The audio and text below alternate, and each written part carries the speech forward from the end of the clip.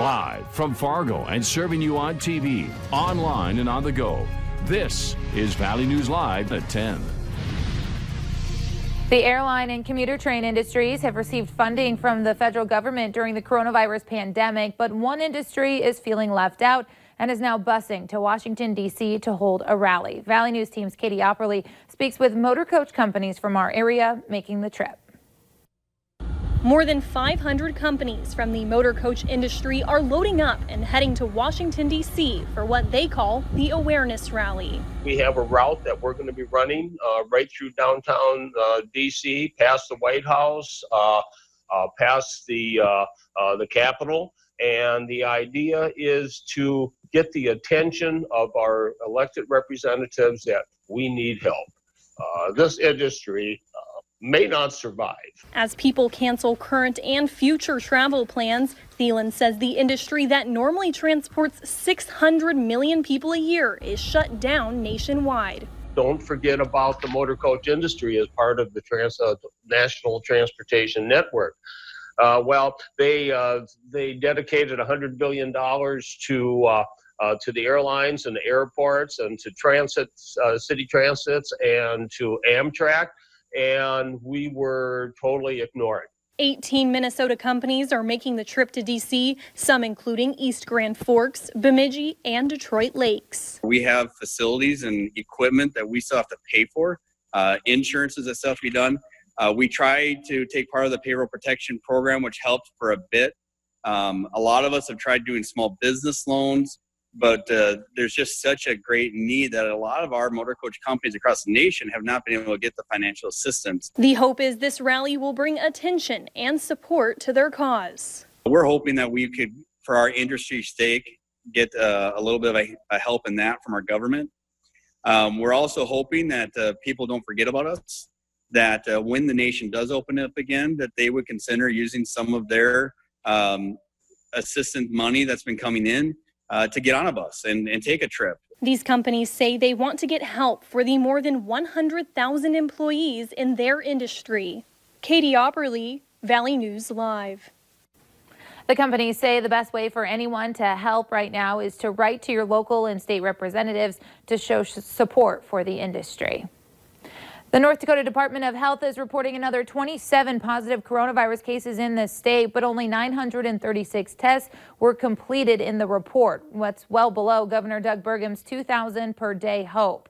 There were no new deaths reported Sunday, keeping the state total at 35. 24 of those deaths are from COVID-19. 4 are patients who died with the disease, and 7 death records are still pending. 29 North Dakotans are currently in the hospital, down 5 from Saturday's report.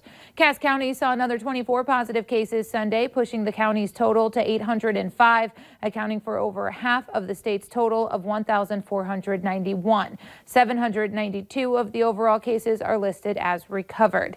In Minnesota, the state is reporting another 20 coronavirus-related deaths, the 10th day in the last 11 where there have been at least 20 deaths reported. One of the deaths Sunday is a Clay County resident in their 60s. The state's death total is now at 578.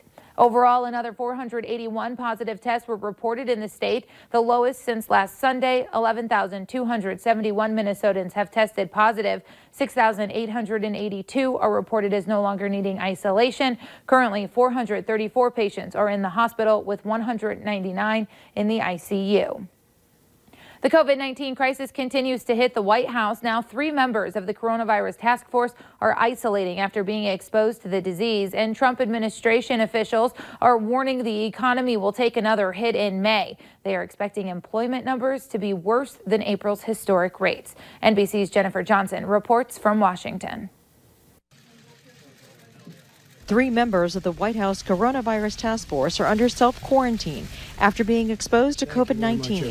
CDC Director Dr. Robert Redfield, FDA head Dr. Stephen Hahn, and top infectious disease doctor Anthony Fauci.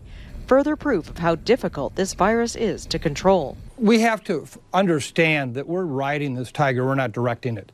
This virus is going to do what it's going to do. All 3 will now testify before a Senate Health Committee via video teleconference this week. COVID-19 getting into the West Wing after Katie Miller, the vice president's press secretary, and a valet serving President Trump his meals tested positive. Miller had been cleared one day before.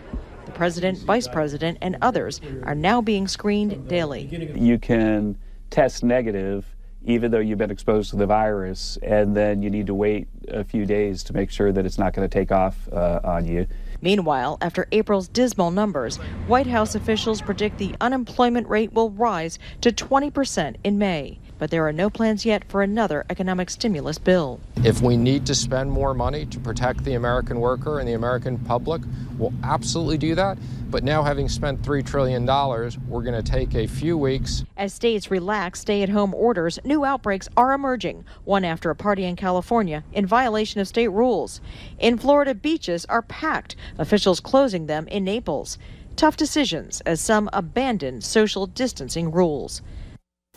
Vice President Mike Pence will be, quote, a little low-key for the next couple of days. A senior official tells NBC News the VP is taking the advice of White House medical staff simply out of caution. He continues to test negative for the coronavirus and has no restrictions on his activities. However, the VP did not attend a national security meeting Saturday night, according to officials. Saying the vice president is self-isolating is an exaggeration. This move is, quote, less than that and won't last into next week. Investigators are trying to figure out what caused a Henning, Minnesota fire that destroyed a home and garage Saturday night. It happened around 6:25 at 601 Douglas Avenue. Fire crews say the garage was completely engulfed in flames when they got to the scene. A nearby home and business were also on fire. Crews tell us everyone made it out safely, but a family dog was lost in the fire. The garage and home are a total loss. The business had minor damages.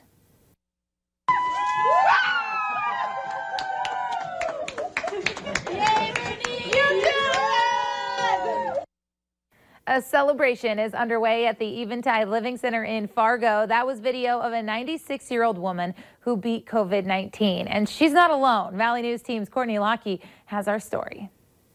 This is Bernice, breaking through the finish line with a smile on her face. Yay, Bernice! You did it!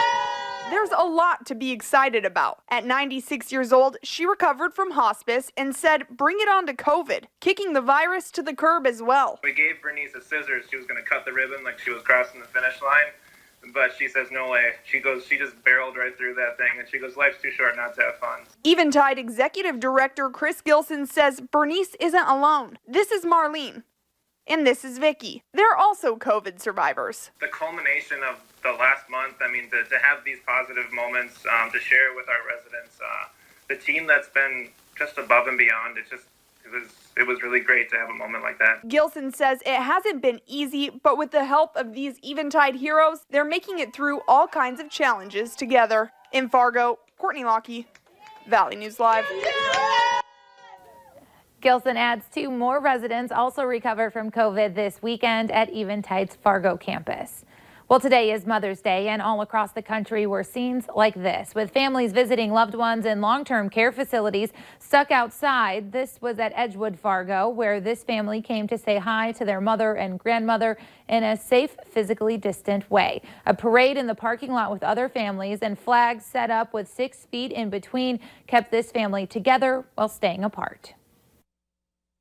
She's such a big part of our lives, and it's been really hard on all of us not to get to be with her personally. So we bundled everybody up, and we were going to be here no matter what. How did it make you feel, Grandma? Oh, wonderful. Yeah. 4 generations of their family gathered today celebrating all the mothers in the family. Well, Harvest Church in Frazee, Minnesota wasn't going to let social distancing restrictions stop their Mother's Day church service from happening. So the church held a drive-in service. This is the second one of the year. This was the scene of the first one on Easter Sunday. Organizers say they had 60 cars in attendance today and many more tuning in over live stream. The audio of the service is played through an FM radio station. Meeting together in a drive-in and having people come out and show their appreciation and honk and have a good time. It really blesses me as a pastor and fills my heart with joy and love. And I do believe that all of these alternative type services are offering hope. Harvest Church says they will be holding a drive-in movie on Friday with donations going to support youth activities in town. Shanghai's Disneyland reopened to the public on Monday after being closed as part of measures to stop the spread of the coronavirus. The theme park will be implementing social distancing requirements and increased cleaning efforts as part of the country's continued effort to prevent a second outbreak of the virus. Visits to the theme park will initially be limited and must be booked in advance. The Disney parks in the U.S. have been closed since the middle of March, but Disney's chief medical officer says they are looking at reopening options, including a phased opening plan, which would allow retail and dining locations to open before reopening the theme parks. And organizers for Fargo-Moorhead Pride have canceled all in-person Pride events this year. FM Pride says they are still looking at other options to celebrate that would allow for engagement and support in the community while maintaining social distancing. The group says Pride flags will still go up on Broadway the week of August 15th.